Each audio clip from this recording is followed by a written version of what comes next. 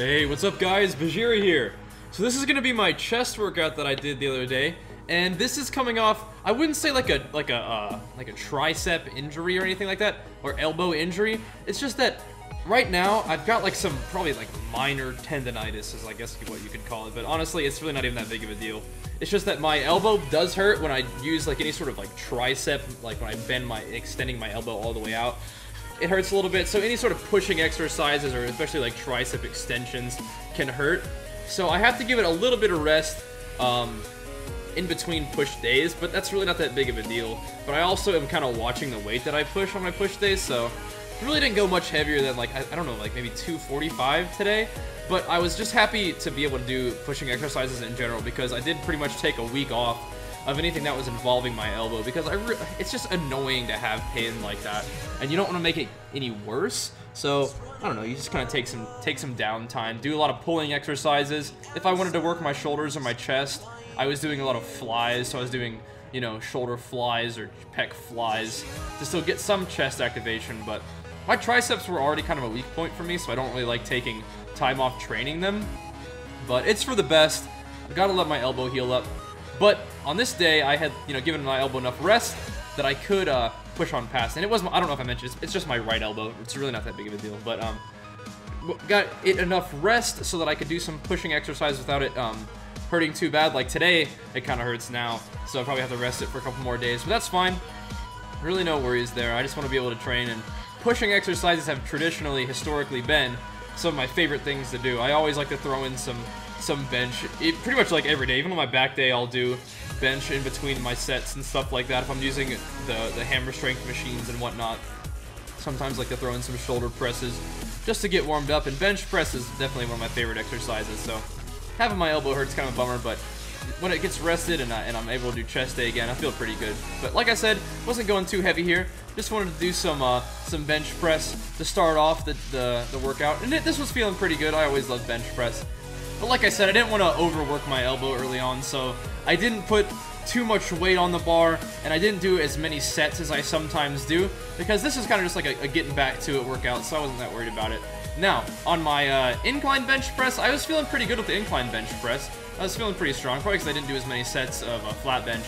But for this, I took a really, really wide grip and really focused on using my upper pecs rather than relying on my triceps to get that weight up there.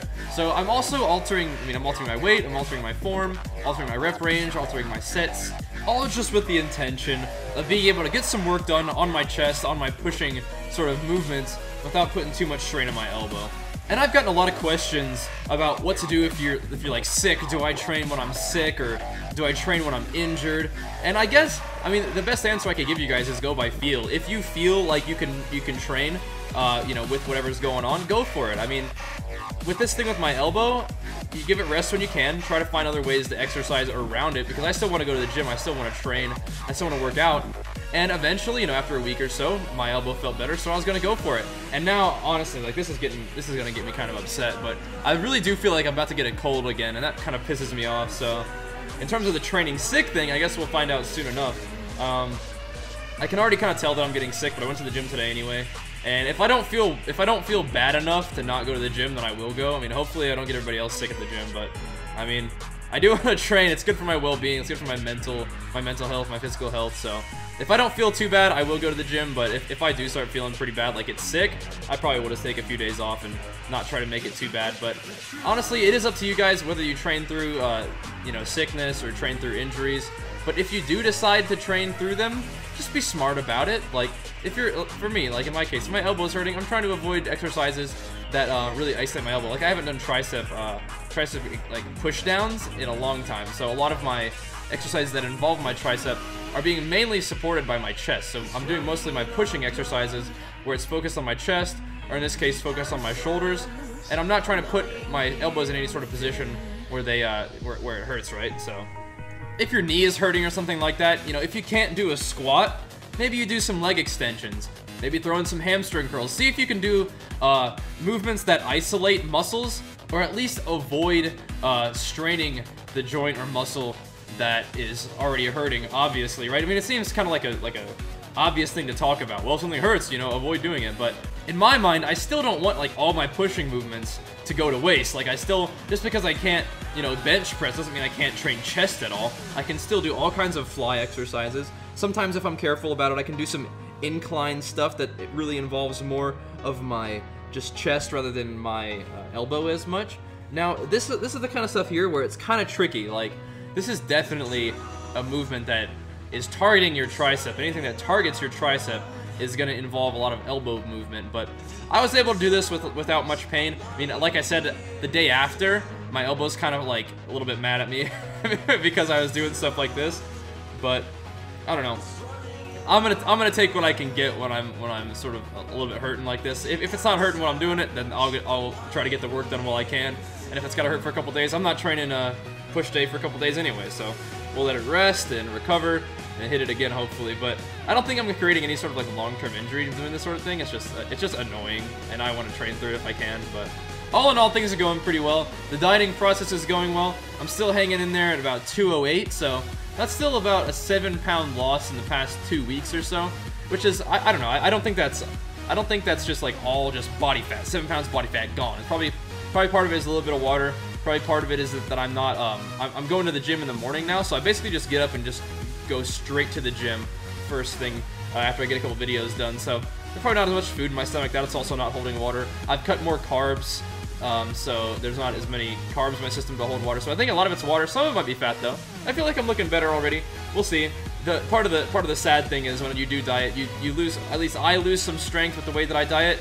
And since I'm not eating as many carbs, I definitely don't get as big of a pump, and so my muscles look deflated, and that's sort of like, I don't know, it wears on you mentally. But I've been here before, and I know what it's like, and I know that losing the body fat is sort of worth losing a little bit of strength or losing a little bit of muscle fullness, because if I put carbs back in my diet when I'm lean, I will I'll fill right out, and that's okay with me, because like I said, I've done this before, so I have a little bit of experience. I know what it feels like. I know what sort of diet works for me.